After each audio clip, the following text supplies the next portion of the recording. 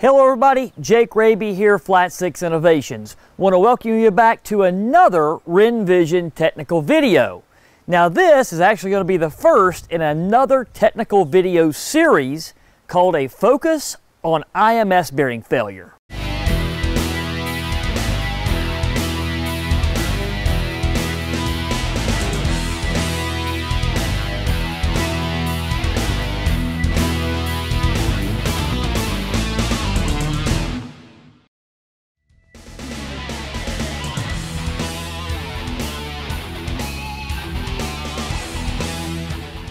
Our focus on bore scoring has been a great technical video series. We've had hundreds of thousands of views of that video series, and the reason why people like it so much is because it's based on first-hand, direct information that we've derived here at Flat 6 Innovations, and it's backed up by fact.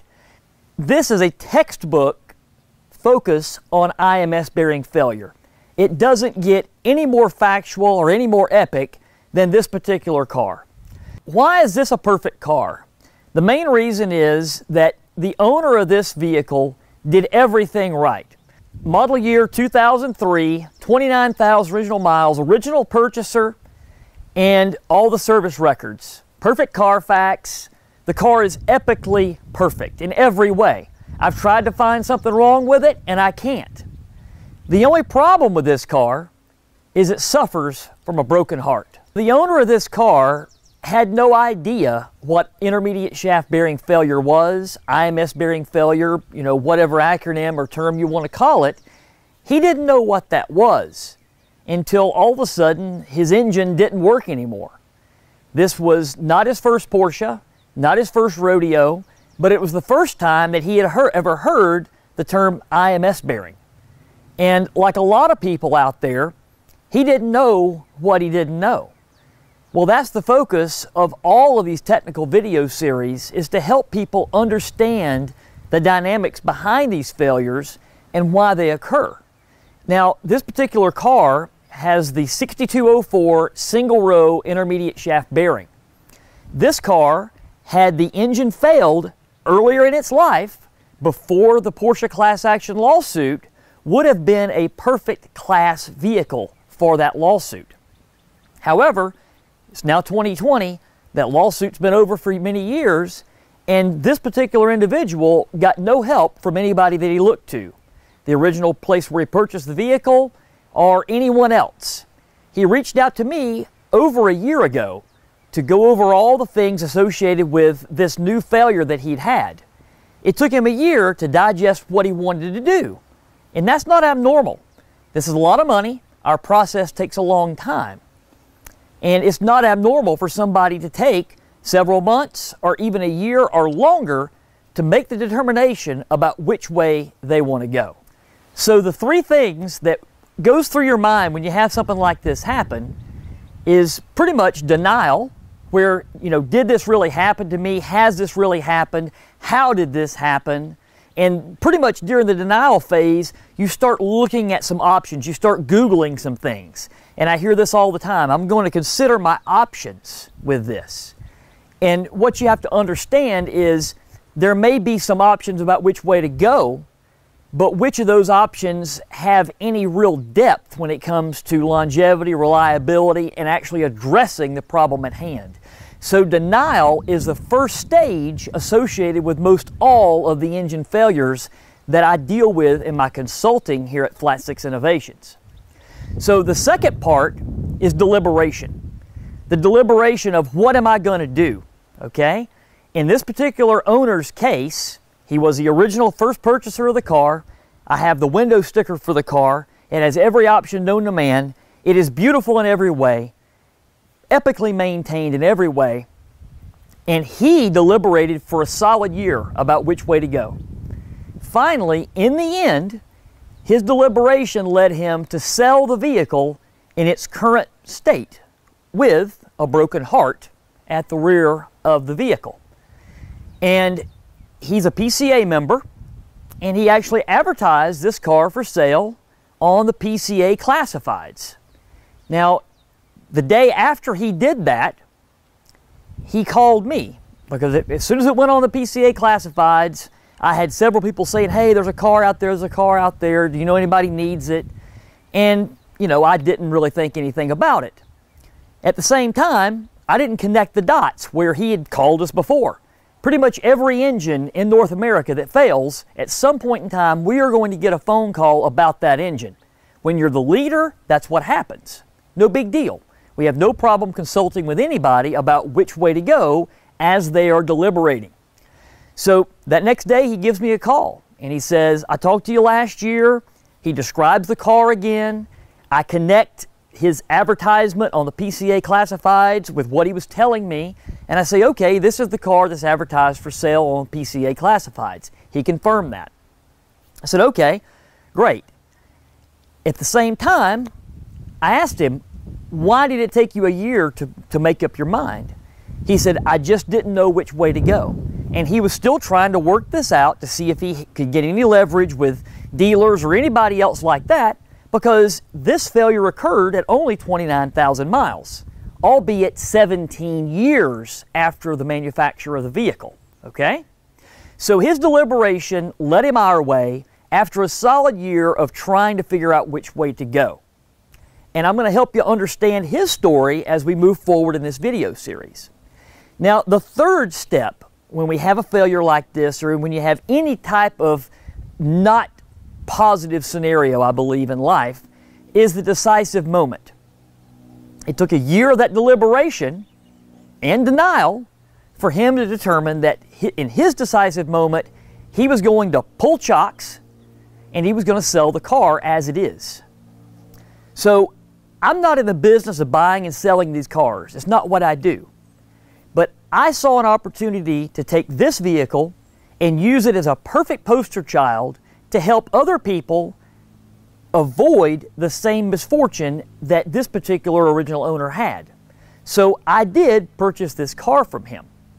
And I'm going to take you through all the steps that we go through here at Flat 6 Innovations to turn this engine from a bone stock 3.6 liter 996 Mark II into one of my R40 4 liter Stage 2 street and track performer engines. So what are we going to do and how are we going to get started? Well, first off, I never trust somebody else's diagnosis, because over my years of experience with these cars, I've learned that there's 31 modes of failure for this particular engine family. Several of those have the same sort of symptoms as an IMS bearing failure. Broken timing chain is a very good one that is known to afflict this particular engine. Now, I have not done anything to this car at this point. I haven't even checked the oil. We've done nothing. It came straight from a dealer's lot, went back to the original owner's garage, sat there for a year while he deliberated. And now I'm going to start this whole video series by performing an invasive diagnostic that's going to help us determine whether or not the dealership made the right call on the IMS bearing failure, or if something else has stricken this engine. So being the 6204 single row bearing, it is the most problematic of all the IMS bearings that are basically part of the M9X engine family. That started in 1997 and went through 2008. There were 3 variations when it comes to IMS bearings. You had the early dual row, which is very robust, but now these days is starting to fail in higher quantities because of time and service. The newest one of those cars is now 20 years old. The 6204 single row bearing, which is what this particular Mark II 996 has, basically started in mid-2000, went up to early 2005 or in that neighborhood. And then we have what we call the M97 IMS bearing, came out in 2005, went through the end of the M9X production in 2008. That bearing is by far the most robust and the least failure prone. So there is a great probability that the dealership that diagnosed this is correct because of what bearing is in this engine and the low mileage that's on it and all the things that we constantly hear about here at Flat 6 Innovations. At the same time, we're not going to take that as God's word. We're basically just going to disassemble this engine, do an invasive inspection, determine what has happened, and I want to show you what goes into the diagnostics of determining if you have an IMS bearing failure or if you have some other failure that is confusingly similar. We're going to have probably 10 or 12 parts of this series with videos released probably every week or so. You want to make sure you like and subscribe to our channel so you get notifications when we do release those new videos. Once we are completely done with all the things associated with this particular car, it has new life with a R40 Flat 6 Innovations Stage 2 Street and Track Performer engine. Then we've already worked out a deal with the good folks at Bring a Trailer to help us sell this particular car on one of the Bring a Trailer auctions. BAT, as we call it, has become a great resource for selling Porsche cars and all kinds of unique vehicles. I recently sold one of my British Army tanks with Bring a Trailer. I was very pleased with the transaction, and the new owner couldn't love it more.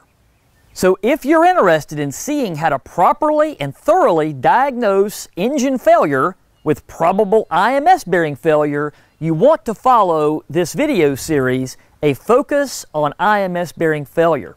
At the same time, if you are interested in seeing what it takes to reconstruct an engine to a Stage 2 4-liter R40 Flat 6 Innovations Street and Track Performer, you want to follow this video series. If you think you might want to purchase this 2003 Porsche 996 Mark II with that Stage 2 R40 engine, then you might want to follow along with this and go bid on this vehicle when we sell it with Bring a Trailer Auctions. So thank you for joining us here on RenVision. Want to make sure that you like and subscribe to our channel. We are devoted to giving you facts and first-hand, direct technical experience. So back in 1999, my very first technical video was shot. And that's the Volume 8 Bug Me video, where we actually built an engine that would be fitted into a Porsche 914 or an old Volkswagen bus. That's still available today. Way back then, things had not come nearly as far as they have today. Matter of fact, I remember when we first had the capability of putting those old Volume 8 videos onto a DVD. So today, 20 years later basically, we're sitting in a studio where we have been able to collect over 100 hours of raw footage that it takes to put together these engines. We were able to take 100 hours of our lives and devote to sharing all this information with you at home, be it a do-it-yourselfer or a professional alike. A few other facts about this educational video series, which is what this actually is a series of episodes that take you through what it takes to think about building an engine and then carry out the process from A to Z. Cleanliness, special tools, all of those things are covered. We take the question marks out of the toolbox. So that 100 hours of video was collected from no less than 6 different cameras at multiple camera angles. So we're not just sitting there sharing one camera angle with you. I believe in high attention to detail, and I believe in precision. Furthermore, I like to have surgical precision when it comes to building an engine. And that's what I'm sharing with you in the educational series to support the M9X engine. What makes this educational series so unique is the fact that this information is all derived from my head and my hands, and also from those who work under me here at Flat 6 Innovations. A lot of my technicians, my engine builders, have learned things about these engines over the years that I have not been exposed to. So this is a collaborative effort where I've taken the brain trust of every individual that I can possibly reach out to in our facilities as well as at LN Engineering, and it encompasses this entire video series that is truly educational. It is a way that we can tell you what you need to know in the simplest ways possible to have an experience with this engine that is going to be positive if you just follow our instructions. If you have the desire to understand what makes the M96 engine tick and all the things that we've learned about how to put these engines together that has not come from a workshop manual, then you need to purchase this particular educational video series. It's that hands-on, first-hand experience that I'm able to convey to you that makes the difference. No, I didn't sit there and read a workshop manual. Matter of fact, there's not one in this entire studio today. There hasn't been one here while we've been filming this. Everything has been resource material we have created from scratch and show you all the things you need to know to do this job successfully yourself.